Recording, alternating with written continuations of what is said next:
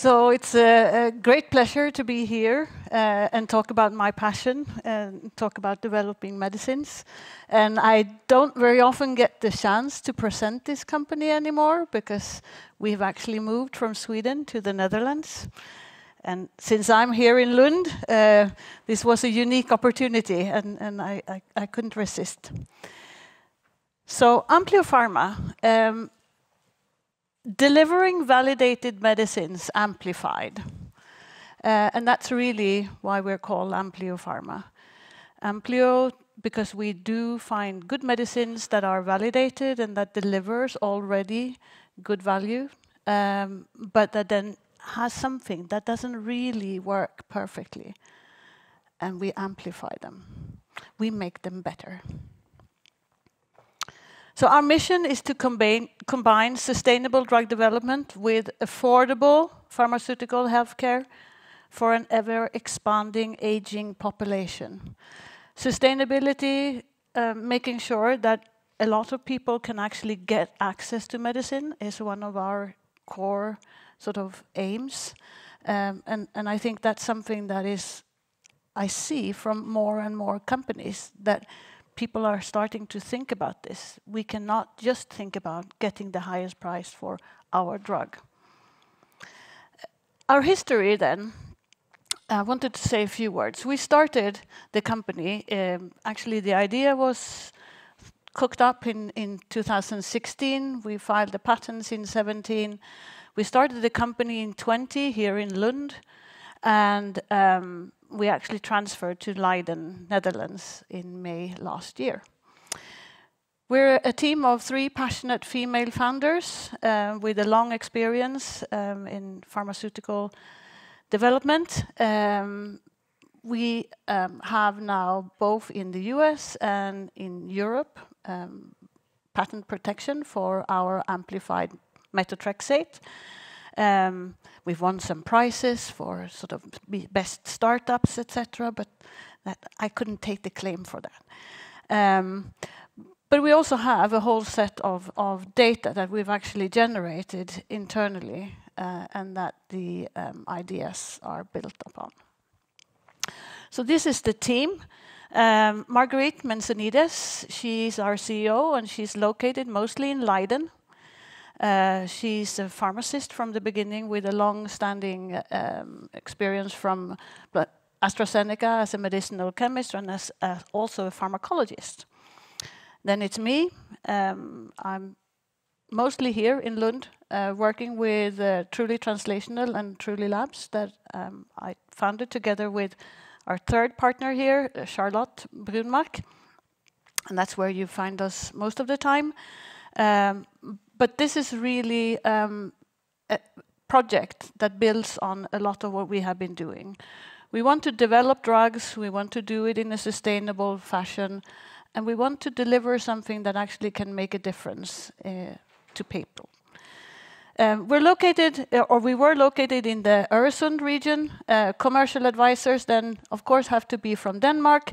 Henrik Fenninger has a super long experience with methotrexate, and Lars Gasmussen is pharmacology veterinarian. We've been able to recruit a lot of good KOLs, and I start with the lower one, Robert Hausinger. I'm not very good at pronouncing his Dutch name, but he's really a key person in EULAR committees, etc., and he's a real fan of what we're doing. Joel Kramer and Michael Weinblatt came on as KOLs when we got the US patent approved. And if you're in the area of rheumatoid arthritis, you probably know who these guys are. Joel Kramer also is a person who did some of the groundbreaking scientific findings that are we're basing our work on.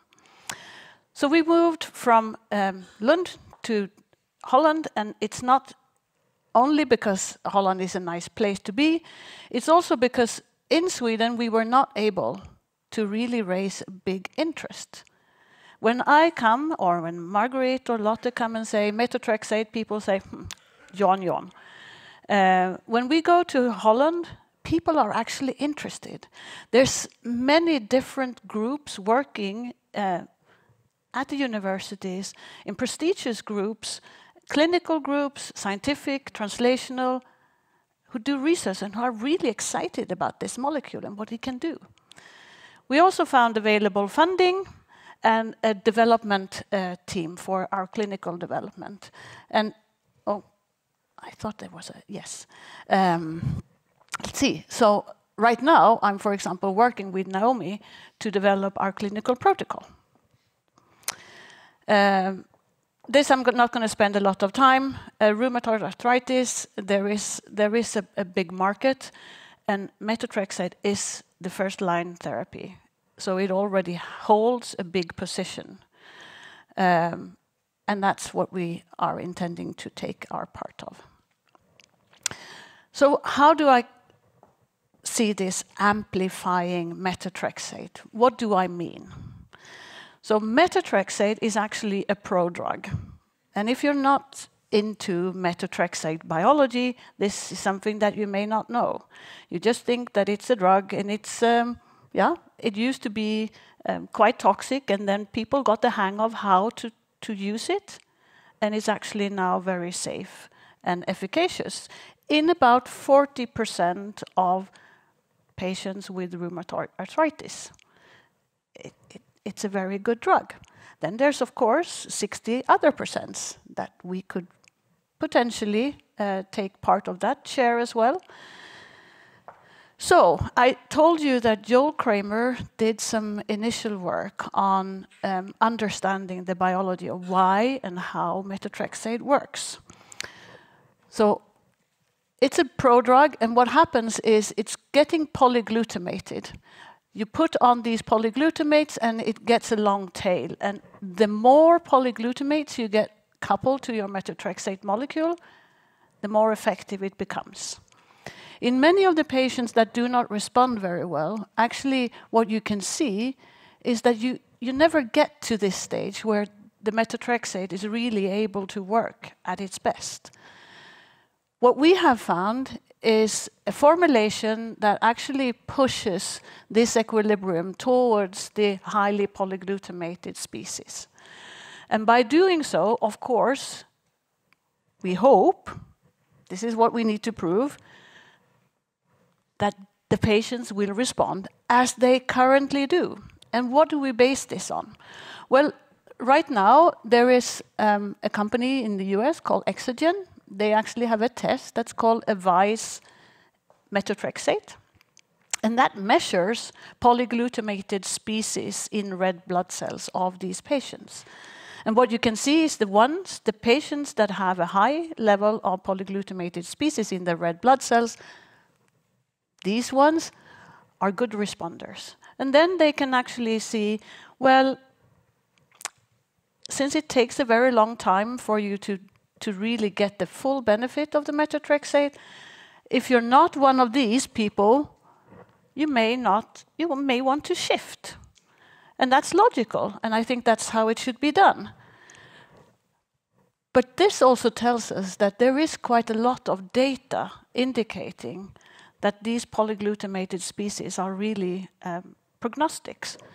So in Amsterdam, we have found a group that works with refining this biomarker, so that it can now also be used as an efficacy biomarker, where you measure directly in the white blood cells of patients taking our drug, and we can see if before they take our drug, they are maybe somewhere here, and that we can push it towards here. So this is what we think we can do. We can enhance treatment response, increase a higher level of responders. We can get a targeted and safer medicine and cost-effective healthcare.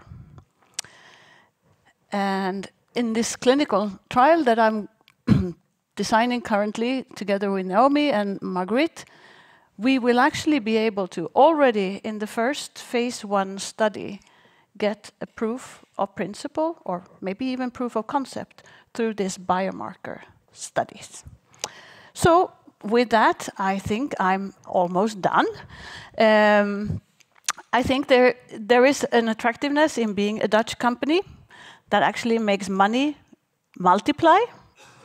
And that's why I would say, if you're interested, even though we're now a Dutch company, come talk to me, because we are raising money and could actually be a very good and nice global investment. With that, thank you very much for your attention. And I will be here today if anybody wants to talk to me, and Marguerite will be here tomorrow. So please go and talk to her.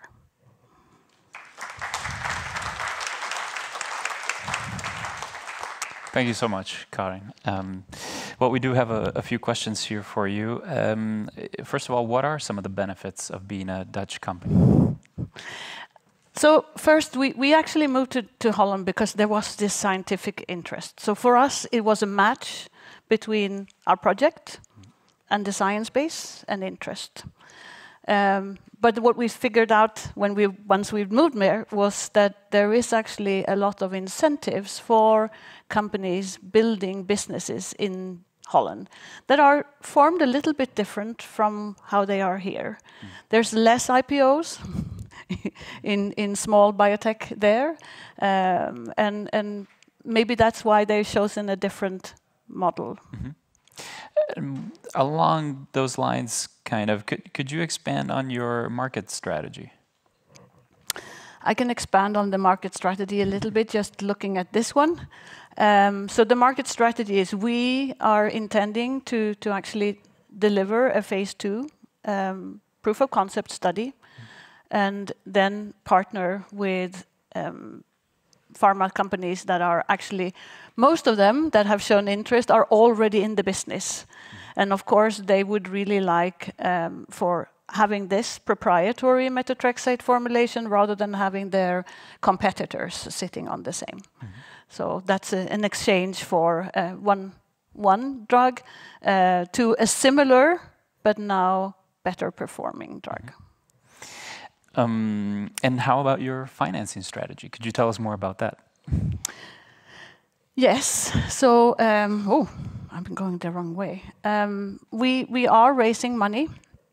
So we currently have grants that we got from LEH, which is associated with Leiden University, and but we need to raise the money for the phase 1.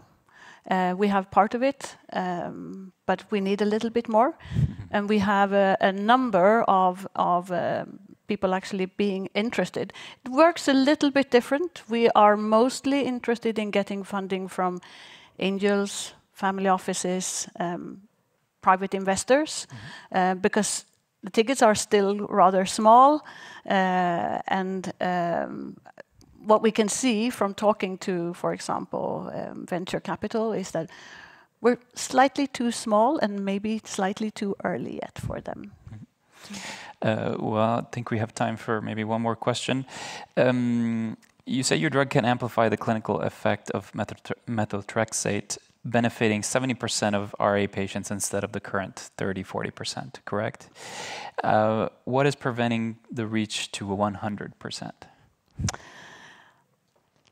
A couple of things. First of all, being realistic. I think when we, not everybody will respond to the same therapy. And I think although RA is not maybe as heterogeneous a disease as some of the others I've worked with, like COPD, or there's still nuances and there's still a variability in the patient population. I think the TNFs are really successful. In many countries, TNFs, for example, are given together on top of methotrexate.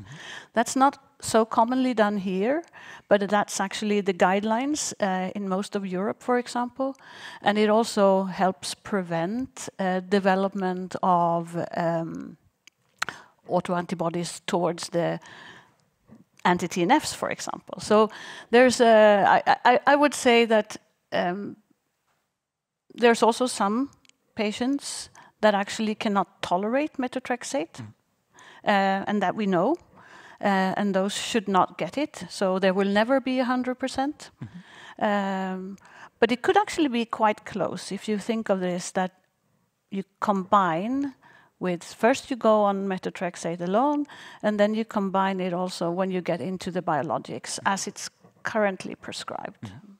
Still, the extra benefit is quite significant there. So, well, thank you so much, Karin, for your presentation and for answering the questions. Yeah, and thank you for all the nice questions.